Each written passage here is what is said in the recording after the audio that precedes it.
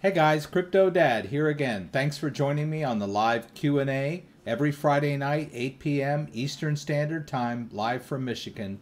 Thanks for joining me. Let's jump right in.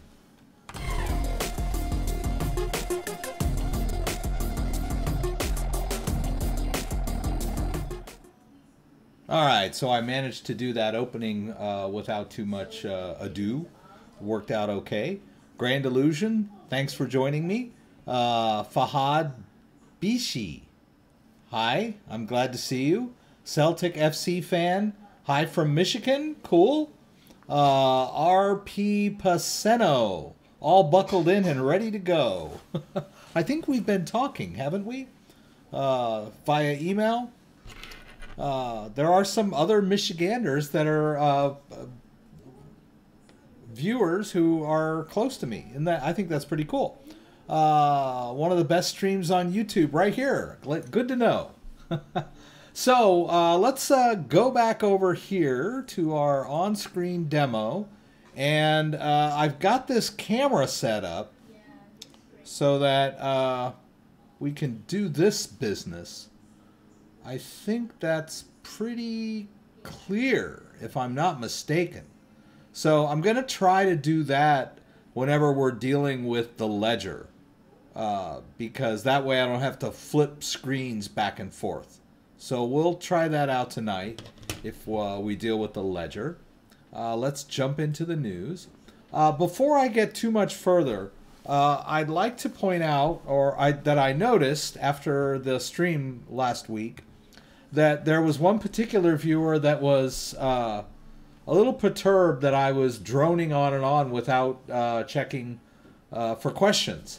And he said something to the effect of, I thought this was a Q&A and he's just talking.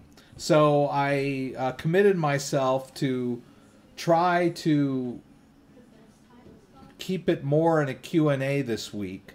I know there are certain weeks where I'm excited, there's lots of stuff that I need to move around, and I figure it's a good time to demo, but sometimes maybe I get caught up a little too much in that and don't respond to questions. So I'm going to try to be responsive tonight. Chase in greets from Wisconsin. That's good. Juan Zayas, hola, back to you. Dro Kilo, hey CryptoDad, could you possibly go over Casino Coin and also how to store it, please and thank you. Okay, I generally try to avoid talking about individual coins. It's just that people are always asking me about individual coins, and if they're a coin that I've never heard of. But you're the first question, so more power to you. Let's find out what Casino Coin is. Casino Coin, is that one word? All right, the gateway to the future of gaming. All right, so someone says, hey, what about Casino Coin, right? Well, first of all, let's check their website, see what that's about. All right, that's all well and good. Now let's delve a little more into what this coin actually is. All right, so we can do that sort of on CoinMarketCap, but I tend, if I'm just checking out a coin, I like CoinGecko. CoinMarket, you can check their chart. So let's go ahead and do that. All right, so here it is on CoinMarketCap. It's worth way less than a penny. Okay, so it's basically a penny stock in that sense of it, in sense of the word. So as opposed to a blue chip, we're talking a penny stock that's worth not very much. All right, so it's kind of a gamble when, but you know, hey, if I got $100 and I want to throw it into Casino Coin, I could hit big, right? But we don't want to take 10 grand or 20 grand and drop it into something this cheap. I'm just going by its price. That's all I'm going by right now. Ranked as 259. All right, so let's look at its circulating supply. Quite high. All right, so what is this? Hundreds, thousands, millions. No, wait a minute. Let me check it. Let me check it. Thousands. This is 480,000. This is 144 million. So we're at 39 billion. All right. So let's look at other cryptocurrencies and see how they stack up circulating supply wise. Okay. So Bitcoin 17 million. It will hit 21 eventually. All right. So sort of low, a high casino coin is a high circulating supply compared to Bitcoin. Now, but let's look at XRP. We've got 43, is that billion, right? Thousands, millions. I'm having trouble with numbers tonight. All right, so 43 billion for XRP. And what were we looking at here? 39 billion. All right, so less than XRP. Tether, of course, is in the trillions. Cardano is in the billions, the 25 billion. Tron is 66 billion. So there are some comparable coins with similar circulating supplies. But in general, that's a pretty high circulating supply. So when you've got a coin with that high of a circulating supply, you're not going to see huge moves. The huge moves aren't going to make that big of a difference because the supply is so watered down. All right, and this is just looking at the price and the circulating supply. That's all we've done right now, right? And we've looked at its rank. It's 259. My sound advice, if you can call investing in cryptocurrency sound at all, is usually stick with the top 20. That's my safe and secure advice, right? So we're dealing with a coin that's ranked 259 out of, But that's not horrible. There are thousands of cryptocurrencies out there. So 259 is not horrible. Now let's look at its chart and see how long it's been around, right? So we're looking at the all chart here, and we can see that the chart starts in mid-February of 2018. All right, so it's been around more than a year now, so that's not horrible. Some coins that people ask me about, we look at their all chart, and it's, it's a few months old, right? So, and we don't know, if it's more than just an idea and it's off the ground or not, right? But we can scroll down a little bit and look here, and they'll explain a little bit what it's about, right? The last known price, all that kind of stuff. And then we can also look at CoinGecko.com, right? We checked that. Where were we? Here? Yeah, CoinGecko.com can tell you a little more about the coin, maybe. It's got charts. And it can also tell you where to buy it. I don't know that you can buy this coin on Crypto.com. It's just a sponsored platform. So I don't know if you can buy Casino Coin on El Toro or Crypto.com. I think they're just kind of on there. But otherwise, we're not looking at a lot of cryptocurrencies where you can buy a coin like this. So high risk coin, maybe a big reward coin, but pretty small potatoes at this time, right? So, and that's just an overview of the coin. I have no idea how to store this coin. I don't know if it's an ERC20 token. It usually will tell you that on CoinMarketCap. Let's see if it's a coin, right? So it's not an ERC20 token. So we got to figure out how to store this thing. Let's see. Download wallet. Okay, so they have their own desktop-based wallet. And you can learn a lot more about the coin on their website. So, but from what I can see at this point, you would need to download their wallet to store it. Wherever you happen to buy it, you download this wallet. It looks like it would probably be a desktop wallet. Old token and mobile wallets. Okay, so they got an iOS and Android, so you can store it on your phone. So is it a standalone app? Okay, it's a standalone app where you can buy and sell. And I'm assuming that they've got some kind of thing where they also host some kind of gambling, right? You know, gambling has been notorious for, yeah, everybody wants to gamble. It's going to shoot to the moon someday. But it also runs into a lot of regulatory hurdles because gambling has to be licensed in the U.S. And if it's not licensed in the U.S., then it might get blocked or shut down. And so God only knows. Gambling is a little bit shaky in my. Now I know you can gamble. There's a lot of gambling sites that do very well. So, you know, but that's just my take. So there, I talked about the coin. Okay. Okay. So,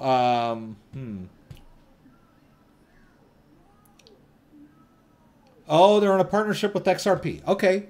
So I didn't run across that as we were going through any of this, but let's say Casino Coin XRP.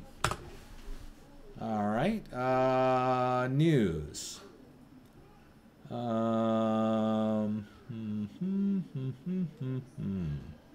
Okay, XRP Casino Coin. Let's try it that way. All right. All right. Well, I can't find anything about that.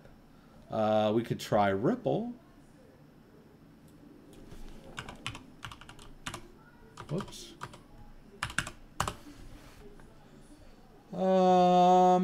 Okay. Okay, Casino Coin, where is this? November 22nd, 2017. Okay.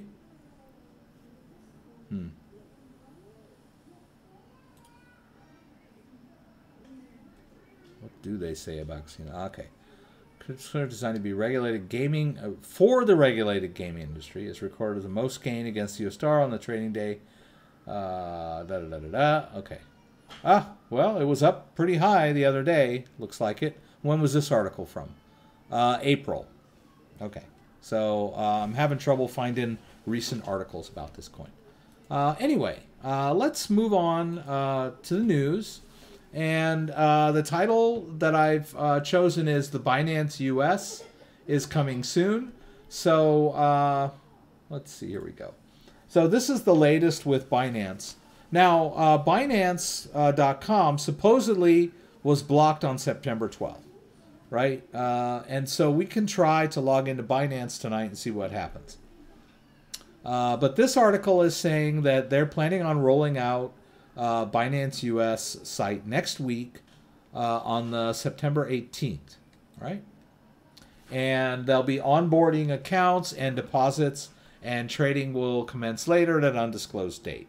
So I'm going to try to register for this Binance US on September 18th and see how much headway I make. They may be looking for whales that are depositing huge amounts. I don't know. I'm going to assume that there's going to be a pretty heavy KYC, know your customer procedure. I'm going to have to, you know, present my ID and my selfie and all that good stuff to get verified, validated, or whatever. It might happen right away. It might take a few days. It's hard to say. There might be a lot of interest in this. There may not be that much interest in it. We'll find out. But Binance, they're the big boys in the cryptocurrency realm. So probably something we should check out at least. All right. And I'll try to log into Binance in a little bit. Let's see what we got here. This is an interesting story here. If it'll pull up, it's probably a tab already. The non-custodial exchange KyberSwap launches fiat to crypto gateway. So if you're not familiar with a non-custodial exchange, it's generally a website where you can buy and sell cryptocurrencies and or swap, however you want to think about it. And their non-custodial means that you're trading out of your own wallet, and they're generally using an Ethereum smart contract to conduct the trades. So basically, the trade doesn't actually, pardon me, the trade doesn't actually go out until you've authorized your device, right? So you log in like with a ledger, you log in, and then you log in using your wallet, and then when you see a trade, you need to sort of release some of your funds to the trading bot and make your trade, and then after you've gotten your new token, you can store it back in your wallet.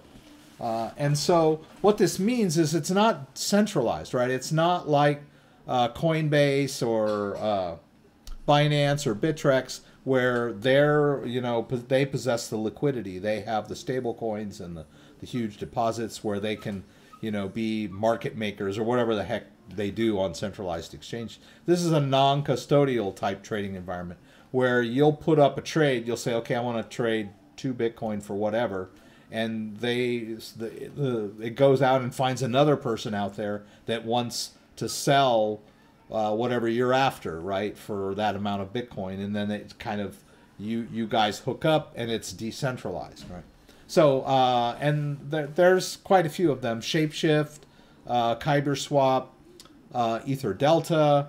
They're similar. Now, this one is introducing a fiat to crypto gateway, so you're able to use your own money from a credit card or a debit card to purchase directly in this platform, on this platform, right? And they're partnering up with another company that actually supplies, where is it? Coindirect, all right? So Coindirect is another company that has their own kind of cryptocurrency exchange, and they're the ones that are going to be allowing people to trade fiat for whatever.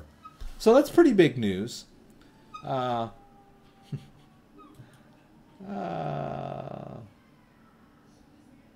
Okay, this is kind of a big story. We all remember CryptoKitties, which almost brought the Ethereum network to its knees in late 2017.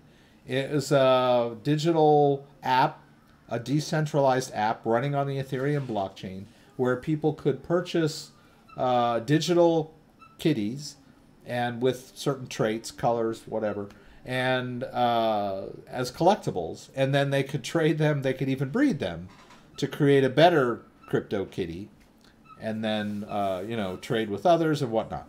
So it was wildly popular at the time. So they're still around, and the company has decided to form their own blockchain, and the blockchain is called, I lost it here.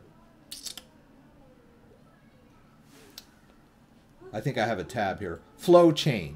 All right. So this is the company that's going to be involved. This new blockchain-based Internet of Things company. All pretty avant-garde, cool kind of stuff. So, but the interesting thing is that the music industry is involved in this. So it's kind of big business news that these music people are involved in this blockchain-based company. So that can give us some more exposure to the the mainstream. All right, pretty cool stuff. And let's see where we at here. Live topics.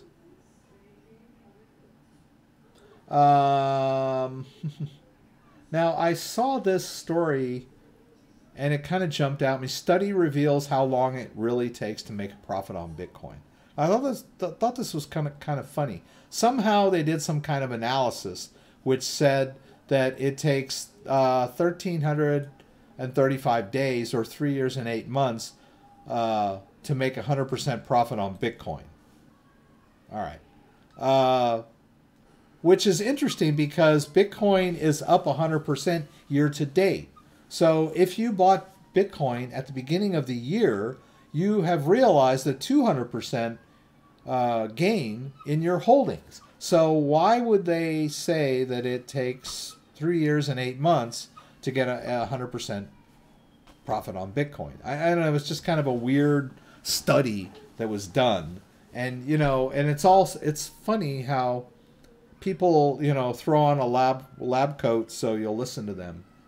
I don't know. You know, they say it's a study, and it makes people think that, like, they're, you know, a bunch of guys in a lab. I don't know. Perhaps it was a very detailed and very scientifically rigorous study, for all I know. I'm just not that... I just don't quite understand the conclusion that it takes this long. And it's basically a Bitcoin bashing article to a certain extent. You know, there's a lot of them out there. They're always bashing Bitcoin in one form or another. And then last but not least, there's just this one little story. Mark Cuban says he hates Bitcoin. He sees gold and Bitcoin as being the same thing. Okay, so that's the statement there. And I guess that's positive, right? It equates Bitcoin to gold. And then he goes on down to say, where is it that he says? Oh, the Shark Tank investor said he hates Bitcoin with extreme prejudice, and that hate isn't a strong enough word. And then he goes on to say, where is that? No. He went even further than that. But he does point out that Bitcoin has a finite supply, and they're always going to keep mining more gold. Interesting take right there. But even though he hates it, he still owns some. So he owns Bitcoin and has invested in other cryptocurrencies. So it's kind of a weird article. Sounds positive, goes negative, sounds positive again, goes negative again. Who knows? But the interesting thing that he says, it's still very much of a gamble, which I agree with. You know, cryptocurrencies are a gamble to a certain extent. Even Amazon was a gamble back in the day. It's easy to look in hindsight, you know, oh, I should have bought Amazon. But you never know. Amazon may not have made it. You know, there are other internet-based companies that did not. Toys.com, I guess, was one of them. If you're a true adventurer and you really want to throw the Hail Mary, you might put 10% and put in Bitcoin or Ethereum. But if you do that, you've got to pretend you've already lost your money. That's a really good philosophy when you're investing. If you believe in it and you want it to be a long-term investment, then just put it in there and forget about it, and just treat it as if you lost it, right? So you're not worrying about it every day. All right. Okay. So now I'm going to be responsive to you guys. There are a couple things I might do. I might not, but we'll see. Thanks. Good generals if you look at any coin. That's right. And then, of course, do your... that was just a 5-minute survey of what that coin was about. You would want to do much more personal research if you're going to actually, you know, make a major investment in something like that. If you decide to throw $100 at it, fine. But, you know, if you're going to take your nest egg and gamble it on something like that, you really want to do your due diligence, right? Find out more about what their business model is about. Maybe look on their webpage. Try to find out who's involved, how many employees, all that kind of stuff, right? Hey, Scott's here. Yay! Almost did bring ETH to their knees. How can you... Okay. Put your arm out. I'll put my arm out. Alright, now from me. Alright, like this. Okay. Wait. Here. Okay, come do it here. 3, 2, 1. No. My wrist over here. There you go. Harder. There! Whoa! Look at that. But it looks white because I got a green screen on here. Wait. Show them. See? Ah, that's cool. Thank you, my friend.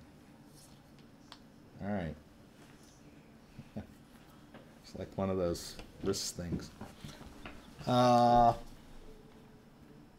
Okay, so the question is, How can you confirm that your crypto is actually stored on your ledger other than seeing it on Ledger Live?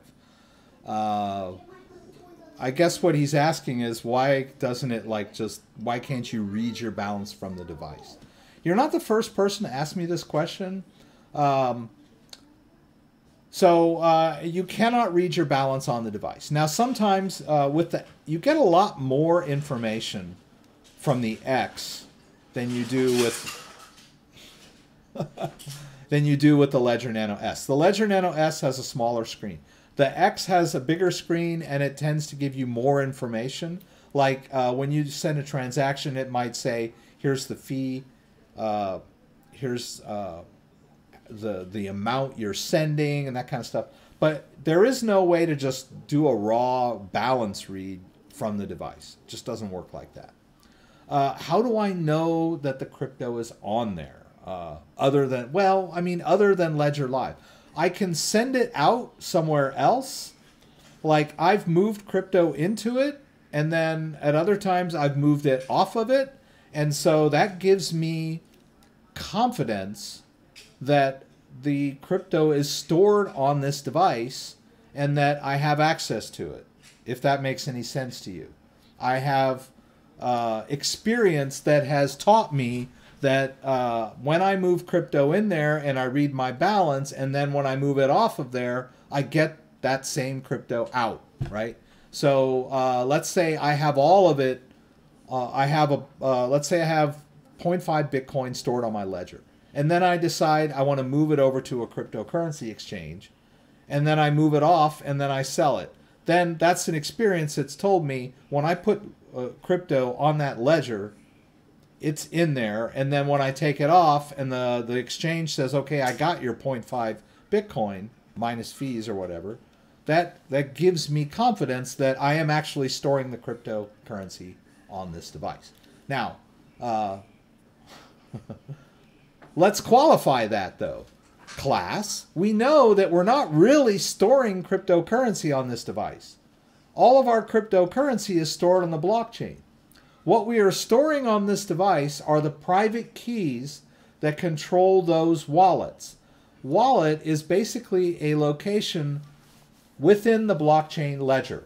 The blockchain ledger is stored on multiple computers spread across the world. Every computer that's running a Bitcoin node updates itself based on all of the other transactions that have gone on. So when a new block is created, all of the other blocks tend to, and it gets added to the blockchain, all of the other nodes are constantly querying for new blocks. They discover that block, and then they add it to their record of the blockchain, right? So we know that, and that Bitcoin that's stored on that blockchain, there's addresses on there, and my private key that's on here allows me access to a Bitcoin address that I can move crypto out, right? Now, if I just want to look at a balance on the Bitcoin blockchain, all I need to know is the public address of that wallet, and I can see it. I don't need anything special to do that. Anybody can look at anybody else's public address on the blockchain, and that shows your transactions. The private key is the part that gives you the power to actually spend it or move it or send it out, right? And I'm confident that when I store my private keys on here and then trust my value to this device, then I know it's there and I know it works, right? But I don't know. The question may have been, why can't I see the balance on the device? And it would be kind of cool if you could do that. They may add that, because a lot of people have asked me that. Hey, how come I can't just press a button on this device and go to my Bitcoin wallet and have it pop up and say, hey, you got 3 Bitcoin in there? Why not? It's just not designed to do that yet, right? It's paired with that Ledger Live software for a reason, right? Okay. Ledger, trustworthy? Okay. Just set up an Electrum personal server today. If you got Bitcoin Core and a hardware wallet, you should look into it. Not too difficult. Interesting.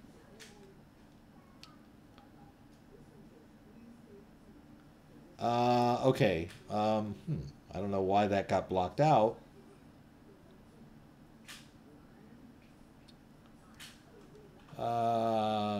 Ripple. Okay, okay. Okay, Dr.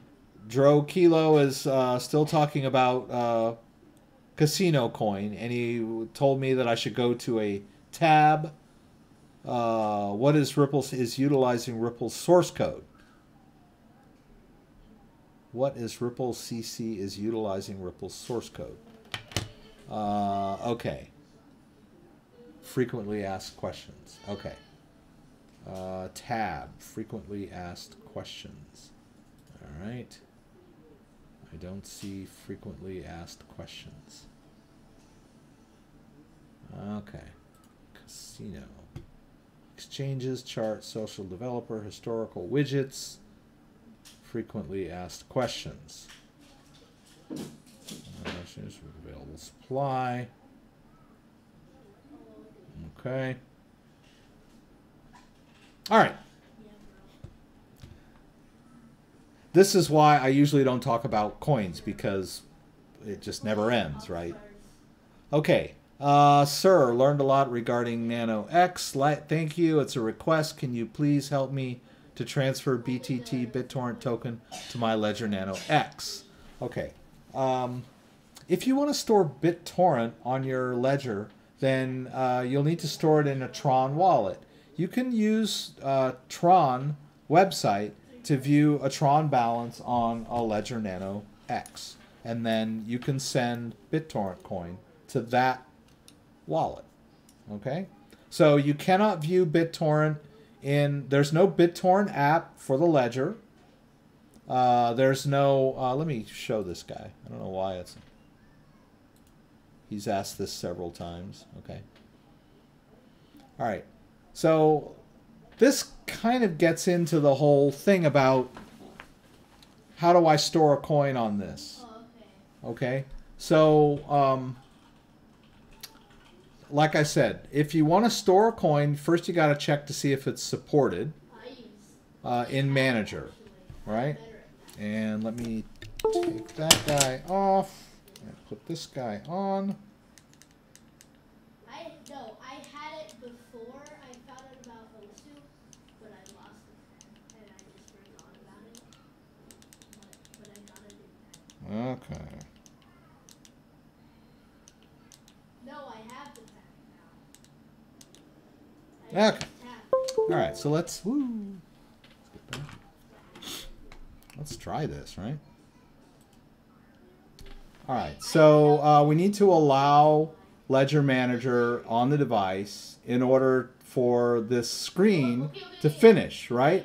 So there's always a little bit of confusion when people look at the screen, right? I'm pointing, right? We're looking at our computer screen. What does the computer screen say? Navigate to the dashboard on your device. Allow Ledger Manager on the device, right? So now I just click both buttons. And I've done what I was supposed to do on the device, and now we can see Ledger Manager, right? No, we're gonna wait. All right, so BitTorrent, BTT. There's no BitTorrent app, okay?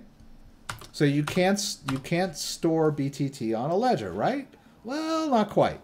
Let's look at Tron. Whoops. We know that we can store Tron. Come on, Rex. We know that we can store Tron app on our device. So let's check out Tron. Oh yeah, I'm good at adding more. All right, I'm going to go over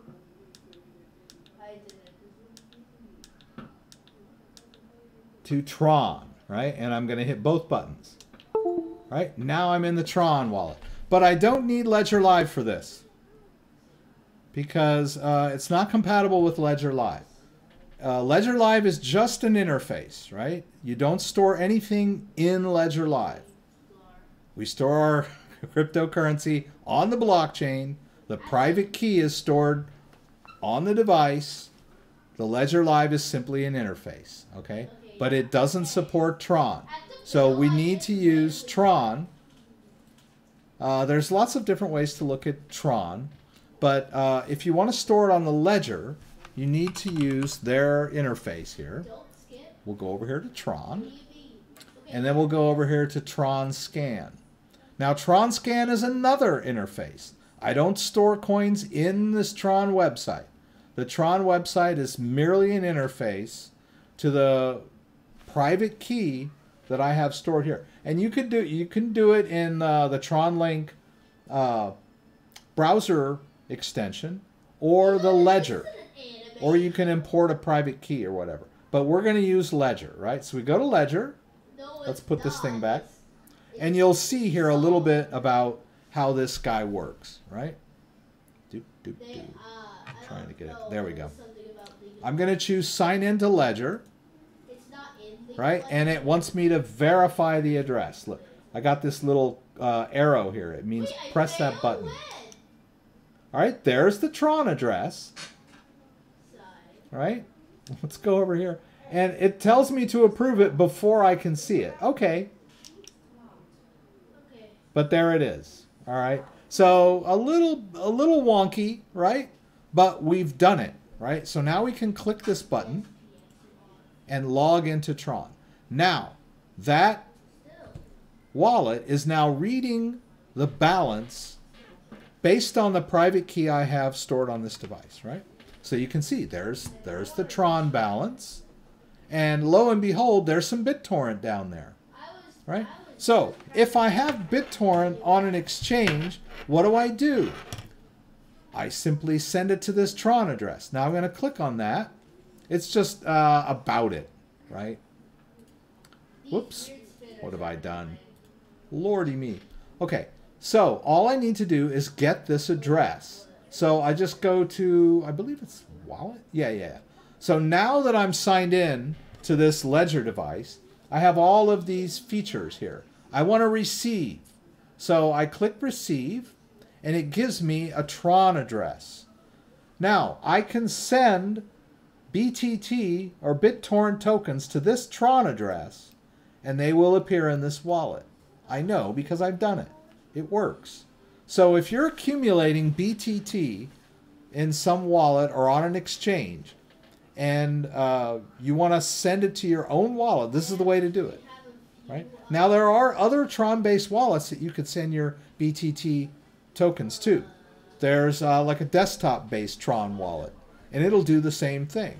Now, in that desktop-based wallet, the Tron is stored, the private key for that wallet is stored on my computer. Now, and there are also iOS-based Tron wallets where you can store BTT tokens. So I guess the short answer to the question is if you have a Tron wallet, then just do receive. Get that Tron address for that public Tron address for that wallet, and you can send BTT tokens to that address. It's similar to an ERC20 token. BTT, I believe, is a TRC20 token. TRC10, pardon me. The BitTorrent BTT is a TRC10 token, which means it's a Tron sub-token. All right. I don't have any BTT on any exchanges. So actually, let me check. Let's have some fun with this, right? See if this works. Holy moly. Can't believe it. All right. All right. So I have a Tron wallet over here, up in the top there, Tron wallet. All right, I got to look at it for it to open. And I have some BitTorrent token there. All right, so why don't we send that BitTorrent token, some of it, to this wallet. So whoop, from the phone-based wallet to the ledger-based wallet. So what do we need to do? First thing we need that address, right? So let's hit receive. And look at that, a QR code. Isn't that cool? Let's check out the phone here. All right, now let's go to send. I'm going to hit send up there. What am I going to send? Let's see if I can make this thing work.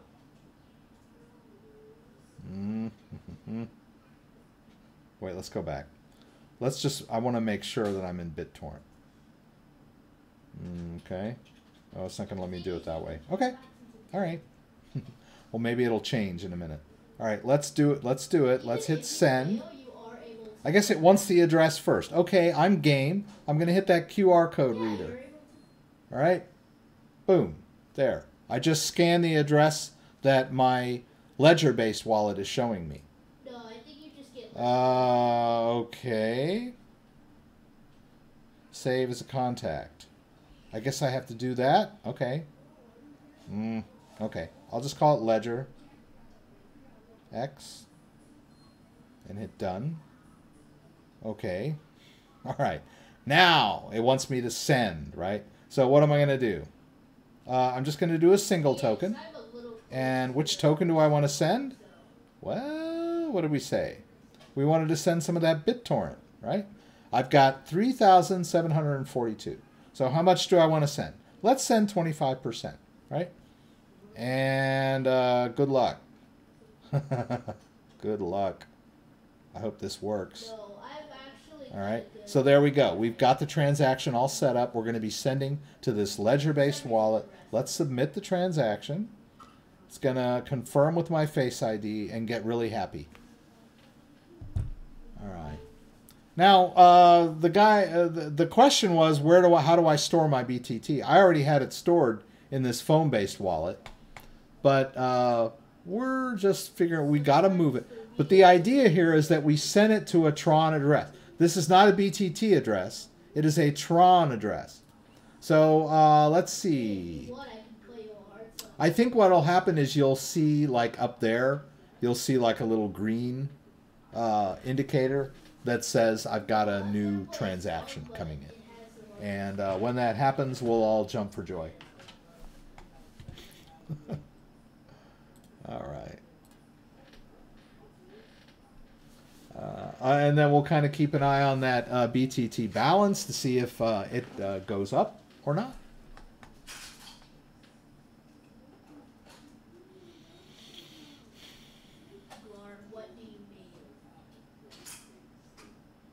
Whoops. Okay.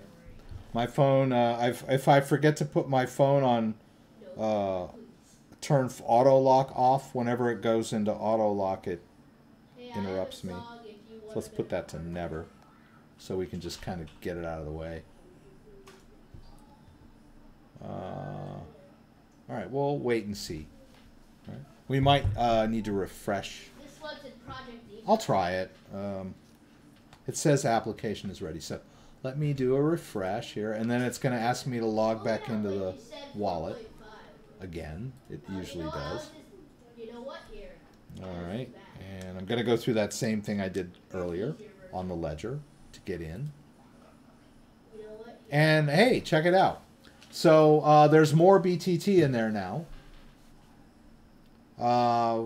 It went up by about 900 or whatever we sent, right? So that's how we store BTT. We have to store it within a Tron-based wallet. And we send to the main public Tron address of the wallet in order to get it there. So we could have done the same thing if you had BTT on Binance. You know, you saw my address, send me some, and then I'll give it back to you after I get it, right? But that's it, right? BTT is a TRC10 token. It's a sub-Tron token. But you guys are talking about things that are more interesting. Okay. Okay, so we did the transfer. Yeah, it's good. The more features these hardware wallets gives it, the easier it will allow the hacker to get access. Just saying. Yeah, we want to keep it simple, right? We don't want to add too many bells and whistles and points of attack, right? Keep it simple. Maxwell's equations. I'd recommend those with Ledger's treasures to also get something like a crypto steal or any other number of metal storage for the 24-word recovery phrase. Good idea, because we've talked about recovery phrases. The recovery phrase is a human-readable format of a private key. And you can use it to restore a wallet if the original wallet gets damaged or lost, stolen, whatever. If you have that recovery phrase, the 24-word recovery phrase, you can gain access to the wallet on a new computer or a new phone or however you want to do it. So, and if someone sees your 24-word recovery phrase, they can easily gain access to that wallet from their own device and empty that wallet out, right? So, in essence, that wallet is that 24-word recovery phrase. That is the most important part of the wallet. People always ask me stuff like, aren't you afraid that Ledger's going to break? What if Ledger goes out of business? What if you lose your Ledger and Ledger goes out of business? All that kind of stuff. None of that matters if I have a 24-word recovery phrase. The 24-word recovery phrase is bit 39 compatible so that I can restore to a different wallet using that 24-word recovery phrase and or a different ledger. Let's say thanks, Mixie. It's only polite.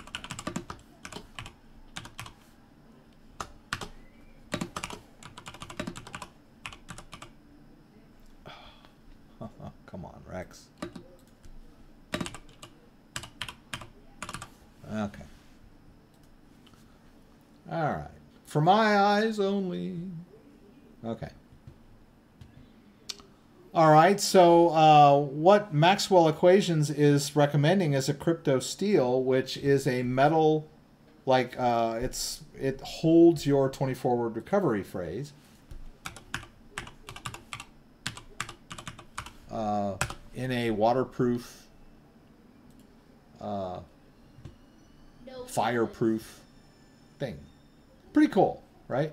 So you take those 24 words or 12 words. I think it has two sides, right? So we can hold the whole 24-word recovery phrase. And then you can store it somewhere safe, right? It's a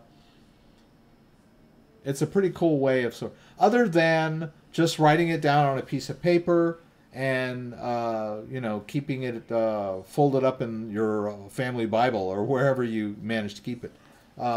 Little more solid, right? Now you can also store a recovery phrase on a flash drive, in a text file on a flash drive. Now there's this whole you might be somebody might be monitoring your clipboard and they'll steal it if it's in your clipboard, or the boogeyman might be under the bed, right? But in general, if you got a clean computer and everything's safe and you got antivirus and all that good stuff, and no one has hacked you, then it's pretty safe when you're setting up a wallet to cut and paste that phrase into a text file and put it on a flash drive and keep that flash drive separate from your computer, right? Another way to do it is to use an encrypted flash drive. Like a flash drive that you've, what's this, Veracrypt is pretty good at that, right?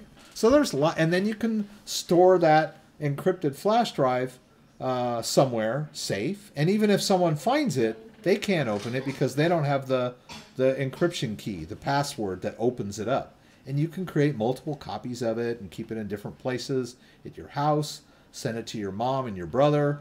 You can do the same thing with the paper too.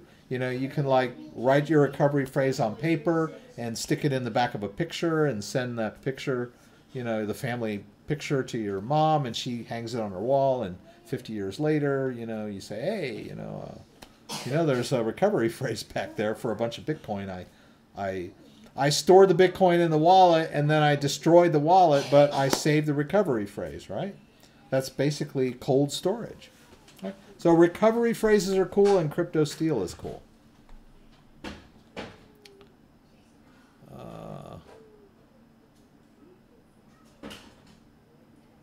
Yeah, and Scott Lee pointed out that if you print out your recovery key, that it might be stored in the memory of the printer, and if it's a Wi-Fi printer, it's possible that someone could jack it, right? So there are lots of points of attack. So you want to make sure you're running a secure network and that you've got a strong password on your Wi-Fi network, that kind of stuff. But in the long and short of it, the safest, most low-tech way is to write it down on a piece of paper, Yes, you can. right? But it's still showing on your computer screen at some point when you're setting up the wallet. Or, just put it in the CryptoSteel and don't write it down anywhere. It's just in the CryptoSteel. But yeah, printing it, cutting, pasting it, that kind of stuff. Leaving it in a text file on your desktop is not a good idea. Emailing it to yourself is not a good idea. Storing it in Google Docs is not a good idea.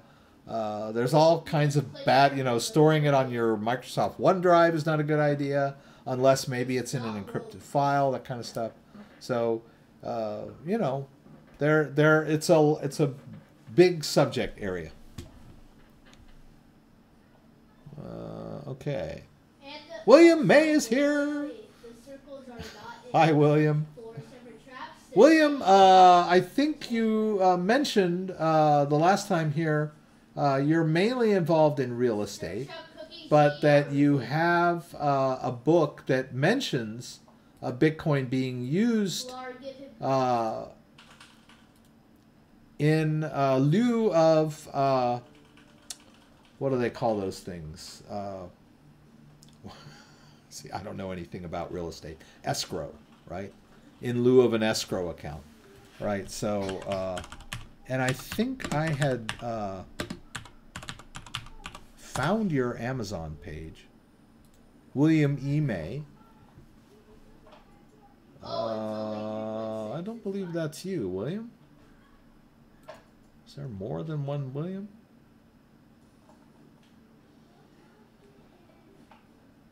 Ah, here we go. Real estate. I like how That's the breaks are 1,000,000. Why is it not? 1,300,000. I can't seem to get to your page. 171,000. Wow. Maybe if I do it this way.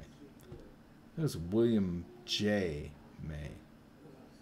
Laura, you're playing with hard on? Oh, wait. Yeah, I believe this is your page. Yeah, I said the wrong one. Here. That's it. There we go. Boom! I did it. I don't know. So I would, check out some of William's stuff.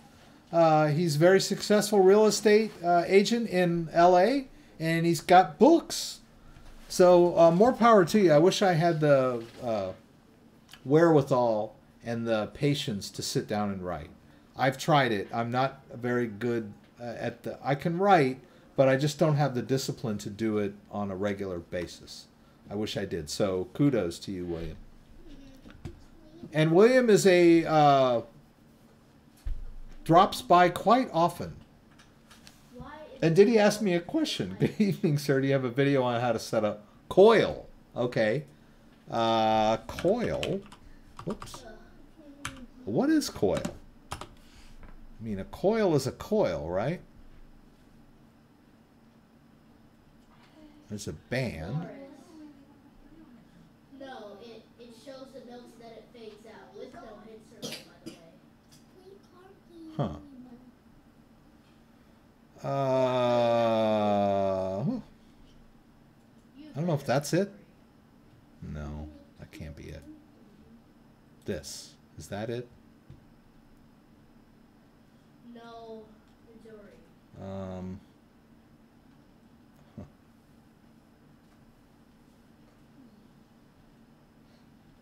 Well, the short answer is no, I have not done a video on how to do it.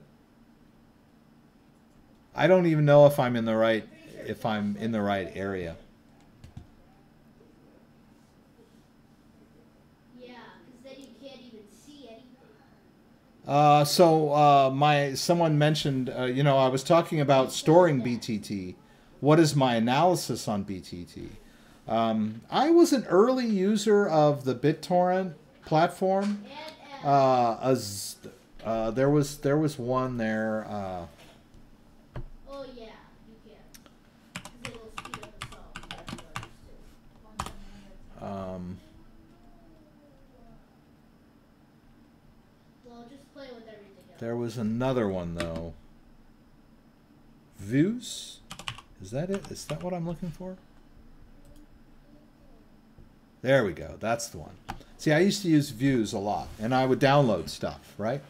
And the problem with, and it's an app, right? You download the app, and then you run the app, and it connects to the internet, and it shares with other people. And you download files, and then if you keep those files, you know, in views, and you keep running views, then other people can use the file that you've downloaded to help when they're trying to download the same file, right? So it's kind of a decentralized sharing type thing. The problem with views and BitTorrent is that there's what they call leechers. Like when you go on there and you download, you don't really want to keep your computer on 24/7, so you immediately turn your computer off after you've downloaded your file. Or worse, you immediately, you know, you just delete it from views and store it somewhere else and don't share it with anybody, right? But you continue to stay on views and download things all the time, right? So the BitTorrent people are Justin Sun, Tron, bought BitTorrent. And the idea with that is that there's this new cryptocurrency, the BitTorrent token. And the idea with that is if you are on, and I'm on views here, sorry. If you are on BitTorrent and you are downloading content and you keep it in the app and you keep your computer on, in other words, you seed, which is share your file with others, you are rewarded with BTT. And that is supposed to be an ecosystem where you can earn BTT. My take on that is it's going to take you a while to earn any usable, what I want to say, usable amount of BTT or amount that matters. It might be cool to like buy other stuff within that ecosystem, kind of like the way Brave works. But yeah, with Brave, you're only making like 5 to 10, maybe $20 a month using their browser. BitTorrent would be kind of similar, unless maybe you're big into it and you're downloading 24/7 and you've got a mega server and you're sharing lots of content and trying to earn a bunch of BTT. But I mean, BTT is a sub-Tron token. So let's talk about Tron. Very high circulating supply, very low price, right? Anyone that's invested in Tron in the last couple of years is probably pretty disappointed because Tron is less than 2 cents, right? So what does that make BTT? Less than a penny. So my take on it is at the moment, it's pretty much a waste of time. You know, you spend more electricity and internet bandwidth than to justify the return of, you know, a few thousand of these BitTorrent tokens. But you know, maybe in 7 years or next year or next week or next month, the BitTorrent token will go to the moon and it'll be worth like $5 a token and we'll all be millionaires. But I don't think so. So that's my take on it, right? Could be worth something someday. Might be worth your time and effort. It's free, right? They just give it to you if you have Tron in your wallet. So it is something that is like passive income. You don't have to you don't have to use BitTorrent to earn BTT. All you need is a Tron wallet and they just give it to you periodically. But the ultimate game plan is that people using BitTorrent will earn BTT, and then they can like buy and sell content with each other. Okay. Just do not. Okay. So you can have multiple crypto steals with. Drop the crypto steal and all the letters get loose. Yeah, that would suck. That's funny. Oh, yeah. Okay. Bro, I got like the first 3 notes.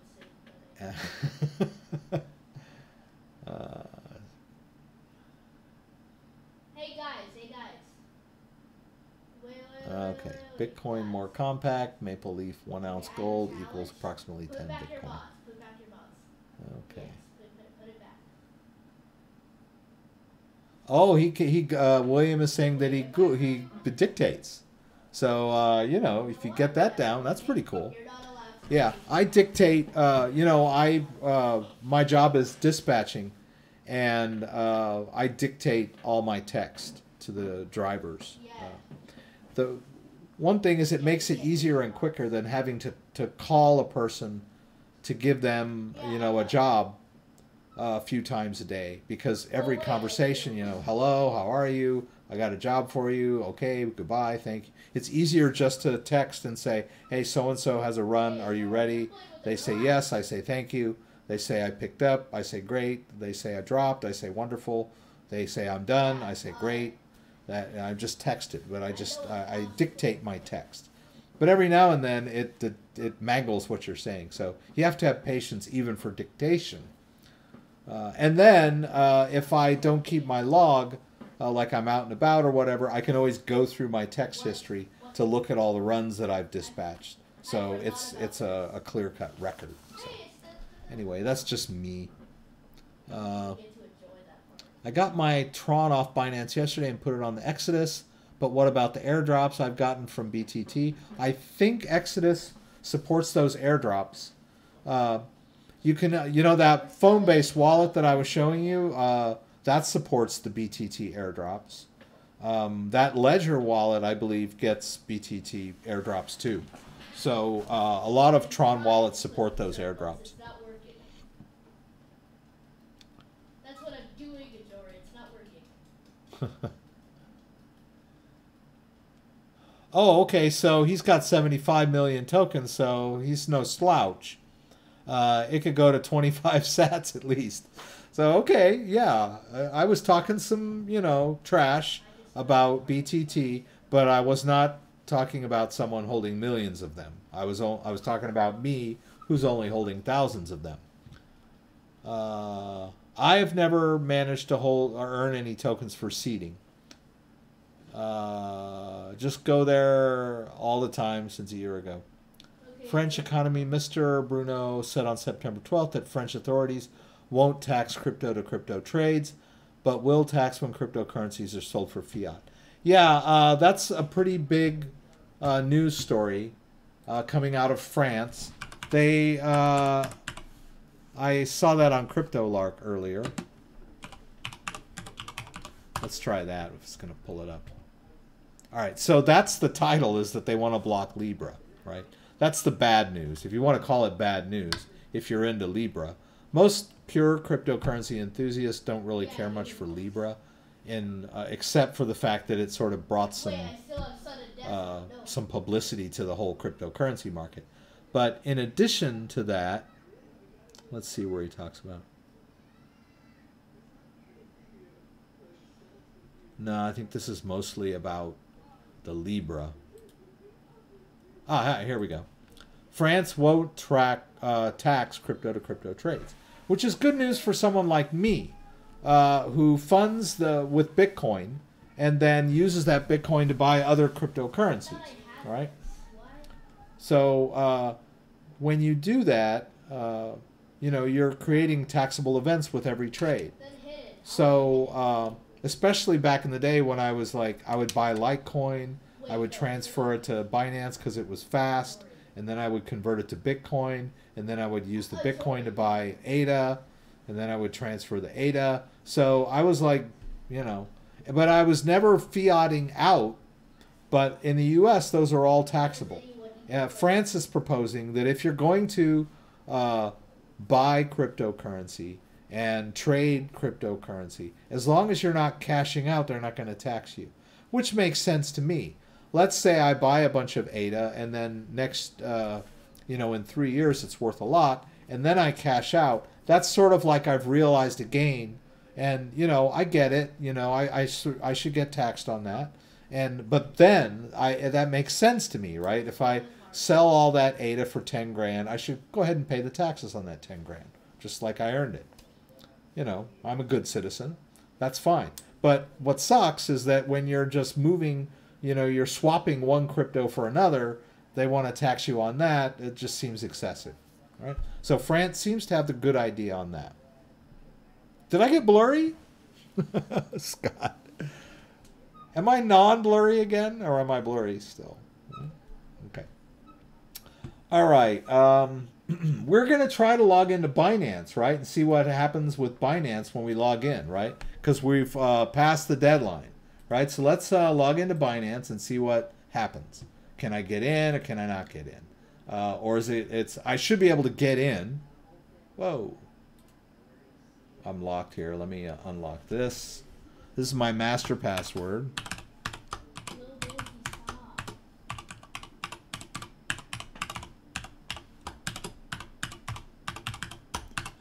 You know, I'm thinking it might be easier to have a shorter master password, but it keeps you sharp, right? And it's the only one you really need to remember. All right, so let's do our... I'm not ready. No, wait, I'm not ready.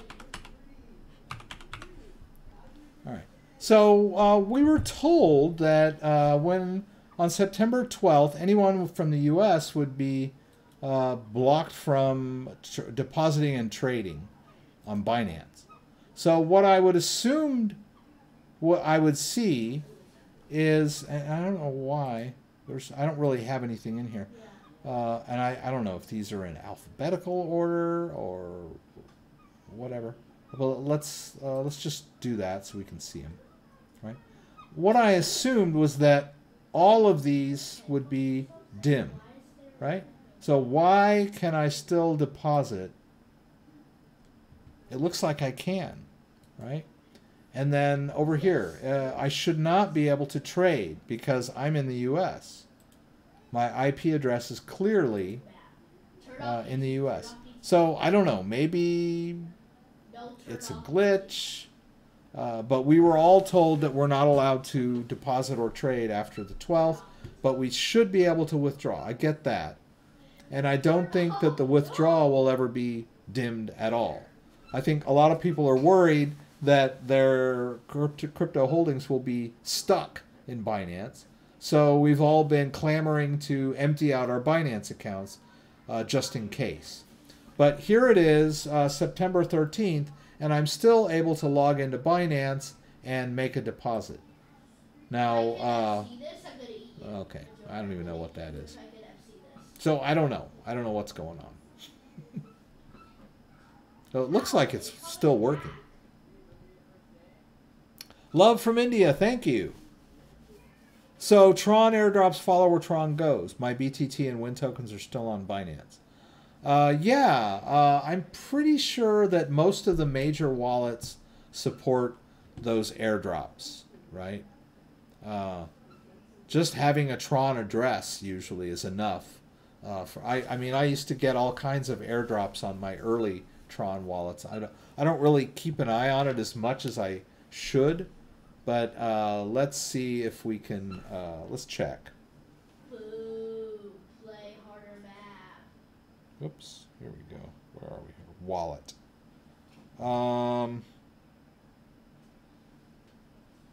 Yeah, when I tap these, I don't get transaction histories. What's up, buddy?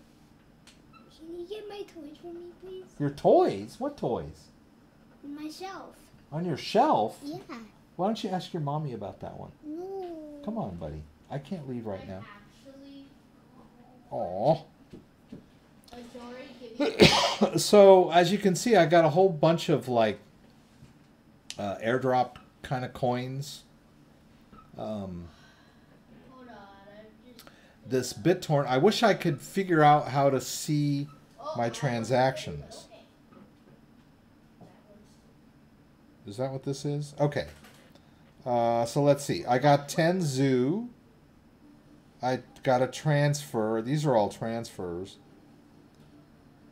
Some exchanges. Okay. There's a transfer X at Deep Cloud. There's a little bit of BitTorrent coming in. So there's some Cyber coming in, which I don't know what that is. You know, I play around with this stuff. Oh, no wonder. I think I still have Atara. I guess at one point I froze some. Whatever.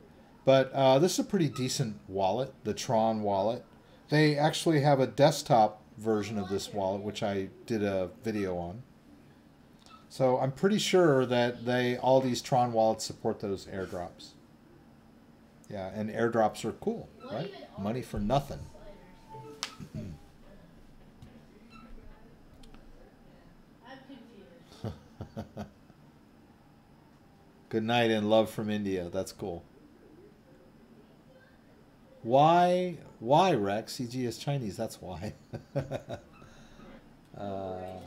Okay, so but the idea is that we're not allowed to trade on Binance anymore. Binance is going to cut off anyone from the U.S. It doesn't appear to be cut off right now, but What do you mean?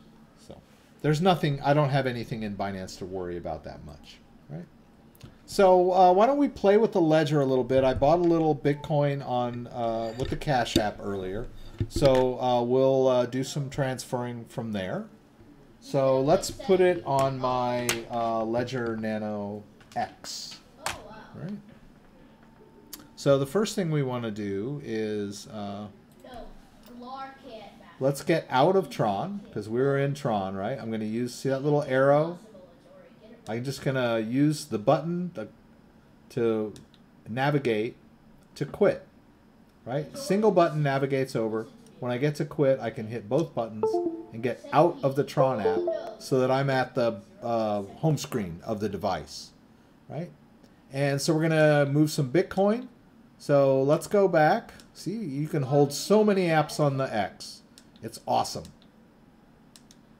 Bitcoin, Digibyte, Ontology, Monero. You can hold everything on here. I'm gonna turn on. All right, so I've managed to find my way back to Bitcoin. I'm going to hit both buttons. And now it's ready, right? I don't need to do anything else at the moment. Okay, fine. All right. So now let's go to the Cash App. Okay, after this map, give me. And I got some Bitcoin in there. Okay. So let's move this Bitcoin over to the Ledger. So we'll open up our Ledger Live here. And I don't need the manager, right? It's waiting. Somehow I left it in manager mode, so it's waiting for me to navigate back to the dashboard, which I don't really need to do right now because I'm about to move some Bitcoin. Oh, in addition, I should point out this synchronization thing is really bothering me. I don't know why. It's just been happening for a week or two now, and it just won't go away. Now you can make it sort of go away temporarily if you go to settings and go to help and do a clear cache. And if you do that clear cache, it will auto synchronize or force synchronize the entire wallet. It doesn't delete anything. It just sort of clears the cache.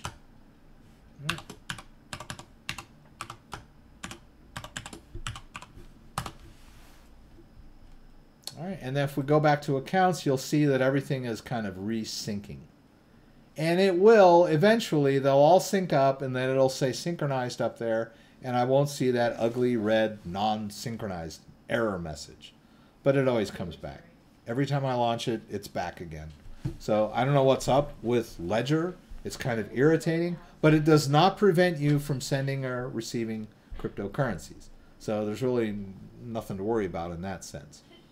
All right, so we want to drop some Bitcoin into our Ledger-based wallet from our Cash app. So we'll go over here to the Bitcoin native. Let me move this here. I'm going to go to the, see there. Oh, it's so nice and green. All right, so Bitcoin native. Let's do a receive. And it wants me, it takes me to the receive window, and the Bitcoin account is already pre-selected. So I'll just hit continue. Now, as you just saw, we already moved, we entered the Bitcoin app, so it's got everything there. Now it wants us to confirm, all right?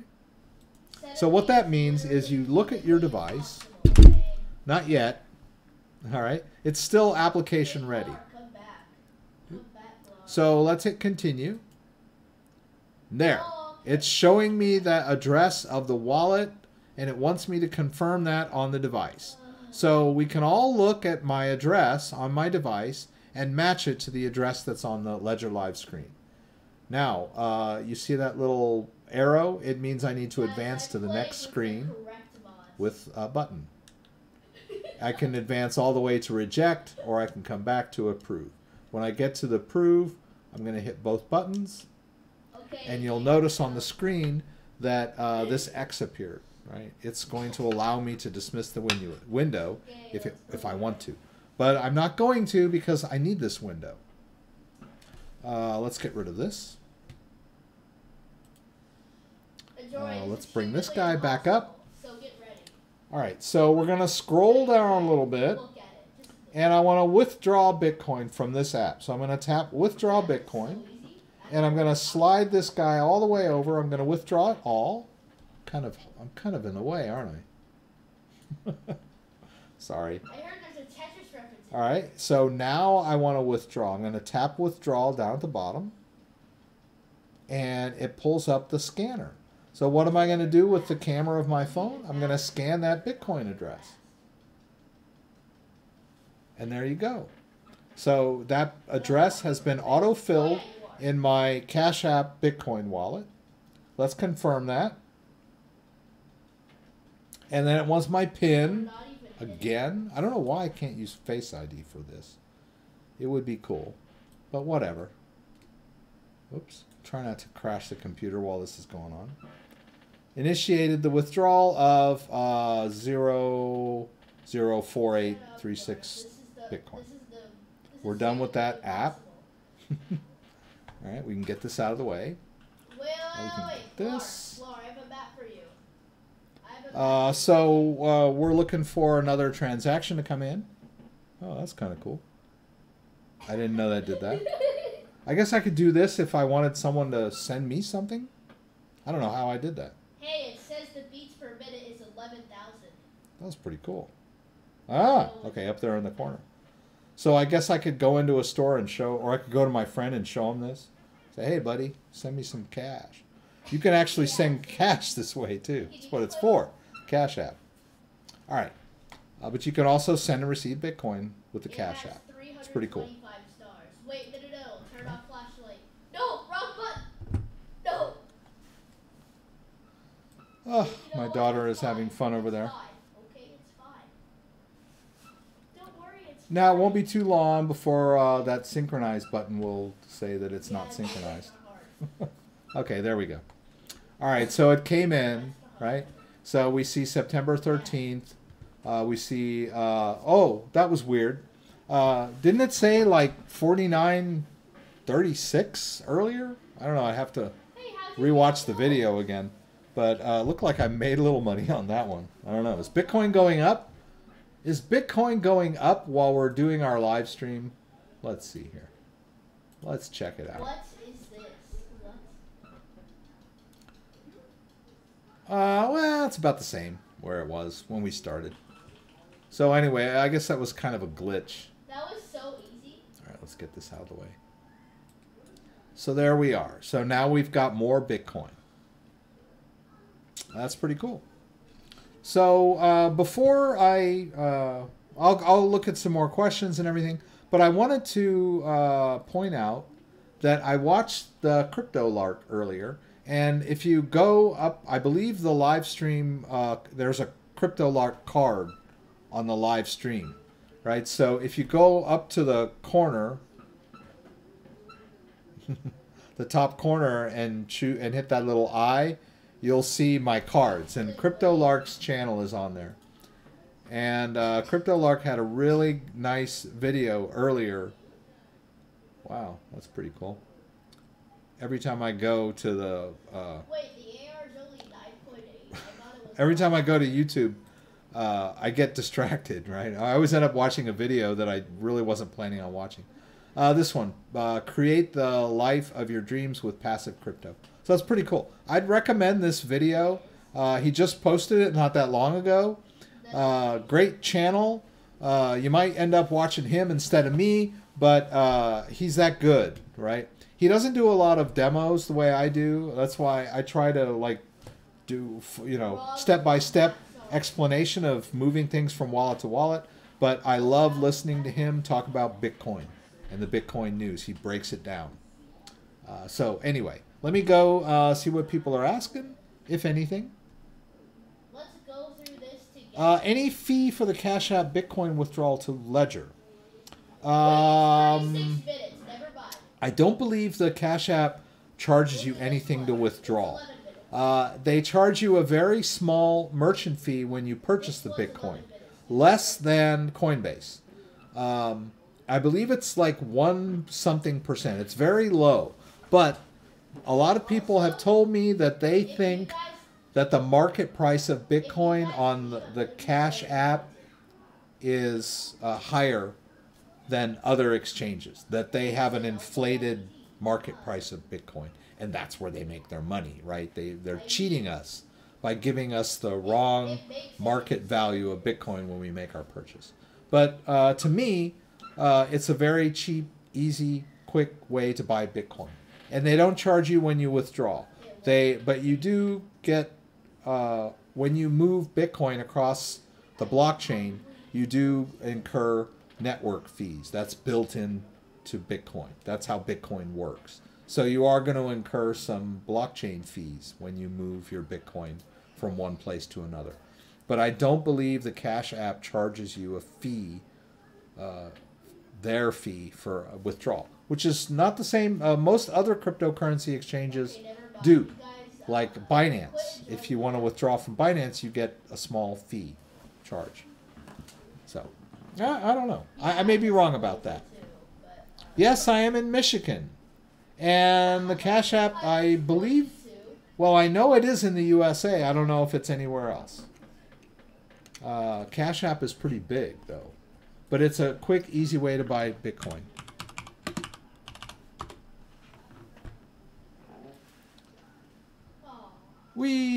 That's interesting. Yeah, it doesn't really say about. Oh, that's it.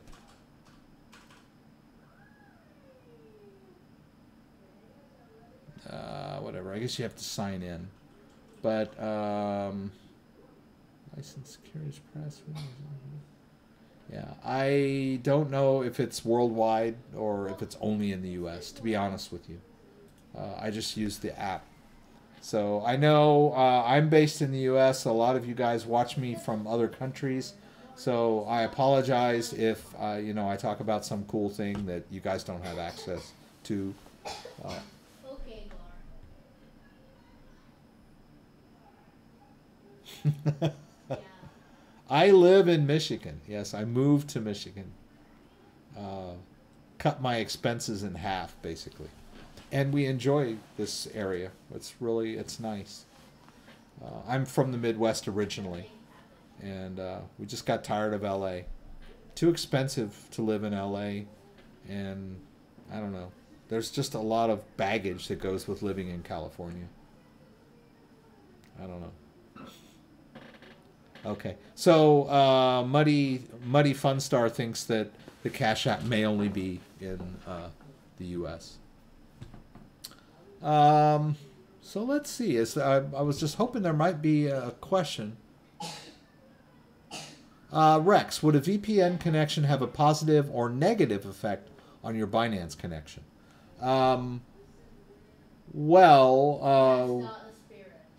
The connection in general, I think it depends on what kind of internet. If you're talking about the speed of your connection, it might make it slower. If you've got a really, really fast internet connection, you're only going to go as fast as the servers of your VPN. So you might see a degradation in performance, but not necessarily, right? If you got a fast internet connection, your VPN is probably going to feel about the same when you go. But the idea here is that, let's say you're going to try to bypass any IP location checks, right? Because if you sign into Binance from using a VPN, Binance will say, oh, hi, you just signed in from a different IP. But they'll probably let you. Other cryptocurrency exchanges like Coinbase will say, oh, you just signed in from a different device, so you need to confirm it, and they'll send you an email or whatever, and you got to confirm it. They usually will allow it. It will look like you're coming from somewhere else, but you're still logging into your account. So if it's you and you're a verified customer, they will know that you are, that your home address is somewhere else. You may be on vacation in Denmark or whatever when you log in, but it'll be harder and harder to use VPN to circumvent these types of regulations. But the short answer is Binance is going to be blocking certain countries IP-wise, and you might be able to get around that using a VPN. Whether you'll have a fast or a semi-slow or whatever. You just play. It's not that cold. It's been cool in Michigan, but it's been hot too. We're still in fall. I mean, actually, we're still in summer. Fall doesn't start until September 21st. It's late summer, but we're still getting hot days. I think today, where I'm at, it was like high 70s. But, out in LA where I was, I think they're still in a heat wave over there.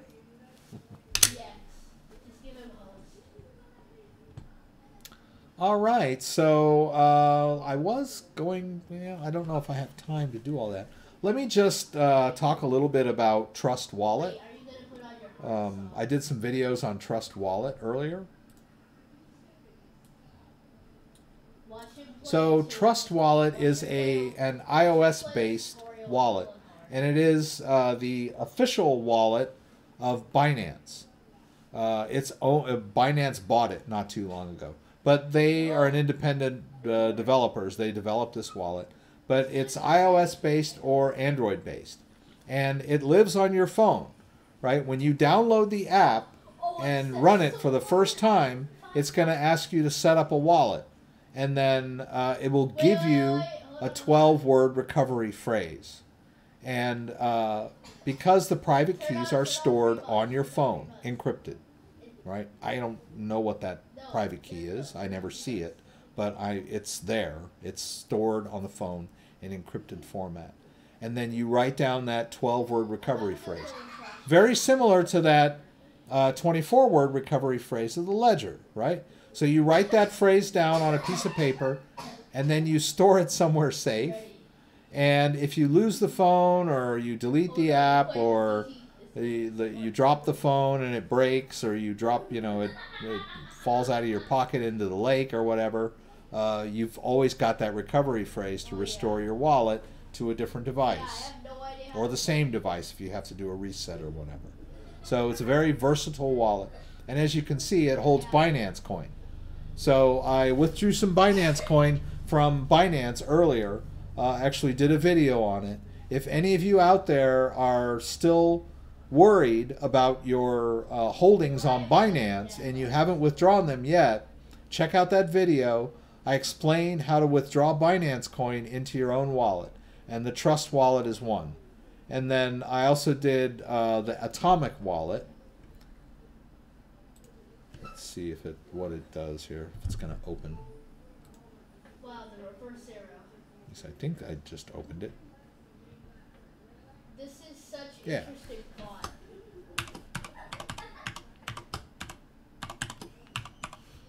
Oops, did that work? Okay.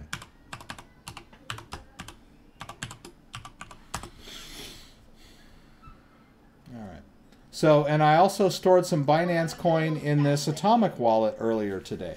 So if you've got holdings on Binance and you would like to hang on to your Binance coin, then you can use the Trust wallet or you can use the Atomic wallet, and you can store your coins in your own wallet. The Atomic wallet is desktop. This Atomic wallet also has a desktop version, but I'm sorry, Atomic wallet also has an iOS-based version, which you can run on your phone. But I'm showing you guys the desktop version, which stores the private key on the computer encrypted somewhere, right? And it also has a recovery phrase that you write down and store somewhere safe, right? So these are non-custodial wallets. These are wallets where you control the private key, and you can store your Binance coin here. So if you still have some Binance coin on Binance, you can put it in your own wallet if you want. Store it in here as long as you want. Or you can just wait until Binance US opens next week, and then you can deposit your... Yes, sweetheart. You can deposit, you can just transfer from Binance to Binance US Binance US when it comes out. All right. I don't know what I'm doing with them. My son's phone wants me to charge it.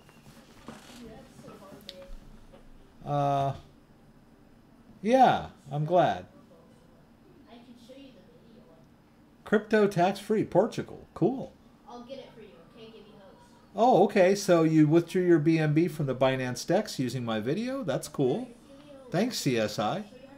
I'm glad to know that, you know, my videos are helpful. They don't get very many views as compared to, you know, cat videos.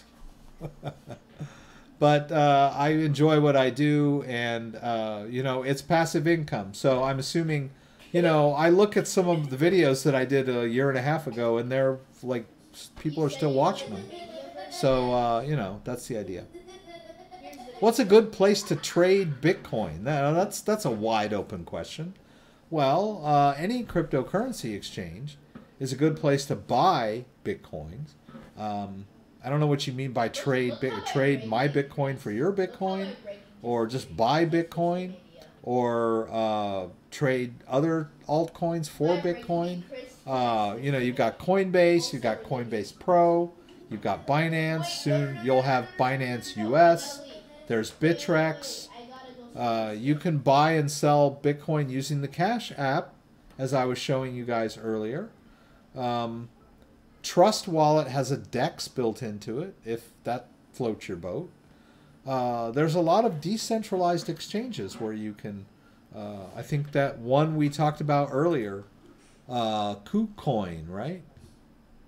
Where was it? Well, let's look in here.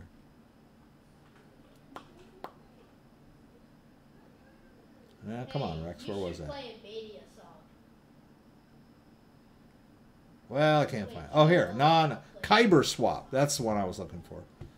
So that's a place where you can trade Bitcoin. Kyber Swap. All right, if we take a look at that. It's a decentralized exchange where you can trade Bitcoin and Ethereum. Oh, I don't know if you can trade Bitcoin here. Let's see. Can you? Just go down? It may just be an ERC20 based only. Sorry. So this may not be the place to trade Bitcoin.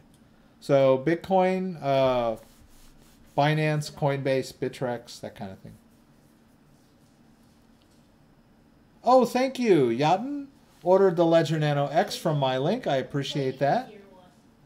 You think KuCoin is centralized? Okay.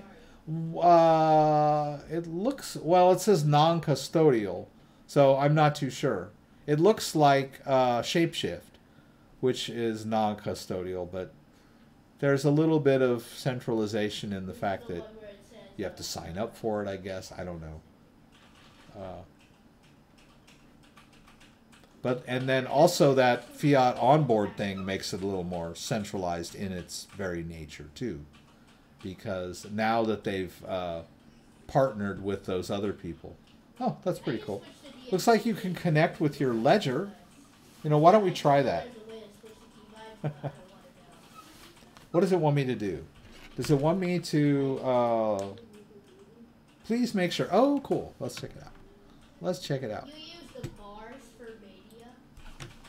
Ah, come on, Rex. All right, so please make sure that you are logged into my ledger. Okay, I think it wants me to be in the Ethereum app. Okay, what am I doing here? Okay, there we go. We're going to quit the Bitcoin app. Oops, didn't like that. Let's go back. Sorry, guys. All right, let's go into Ethereum, and let's try again. It's telling me to enable browser support. I mean, come on. There we go. All right, so it sees that I have Ledger, but it's the wrong derivation path. It needs a different derivation path. Because, huh. Let me try that. Because there should be a balance there, right? It's not seeing any of my balance. Alex! That's the one. Is it this one? Yeah, there it is. Okay. So it was a different derivation path on the newer Ledger X, right? So, okay, I'll import this public key into their thing, right? So now they're telling me that I have a balance that I can use to swap for other coins if I so desire. Kind of cool. All right. Kids are getting restless. The Ledger is very versatile, right? We don't need to use Ledger Live for everything, right? There's lots of different ways we can utilize the Ledger. Many different websites and wallets that are compatible with the Ledger. The beauty of the Ledger is that it holds your private keys securely, safely and securely. So there's a lot of different interfaces out there that are just reading that wallet from the Ledger. But the only way to send money out of the Ledger is by pressing the buttons. That's the security of the Ledger. For every trade, you have to confirm. For every withdrawal, you have to confirm. So it's a very secure hardware-based wallet for storing cryptocurrencies. So anyway, that's enough for this week. Hopefully I was more responsive this week than last week. Don't forget I have a live stream every Friday night, 8 p.m. Eastern Standard Time. Please join me again next week for Live from Michigan. And throw out your questions, and I'll do my best to answer them to the best of my abilities. If you like this video, give me a thumbs up. If you'd like to subscribe to my channel, I would appreciate it. When you subscribe, there's a little bell that you can click that will allow you to be alerted whenever I post new content. Once again, thanks for joining me, and hope to see you again soon.